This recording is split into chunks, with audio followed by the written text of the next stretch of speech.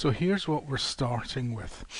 I have a source file which is a ray set I generated from a radiant source model of a particular Cree LED.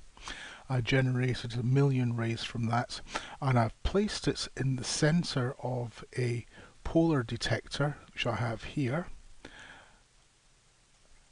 The polar detector is this sphere, and it's detecting the angular power of the source, and I also have a flat detector here, a detector rectangle, that is measuring the spatial distribution of the source as it lands on that detector. The polar detector shows me plenty of angular details. So here is what the polar detector is seeing, and you can see that we have power going out to just about 90 degrees. So there's a little bit of power coming out all that way.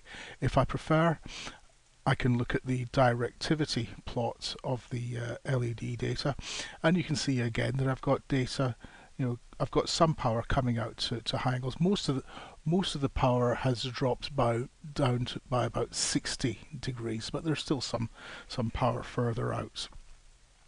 If I look on the flat detector as a cross section, you can see I'm getting a kind of what you'd expect from a kind of a Lambertian source, but in angle space on that detector, you'll see that it's being cut off at around about 50 degrees or so, 48 degrees, and that's because rays at a higher angle don't hit this detector.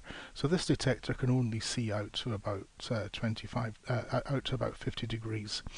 And our goal in this example is to make an LED collimator lens, which is going to take this broadly radiating LED and produce a collimated beam from it.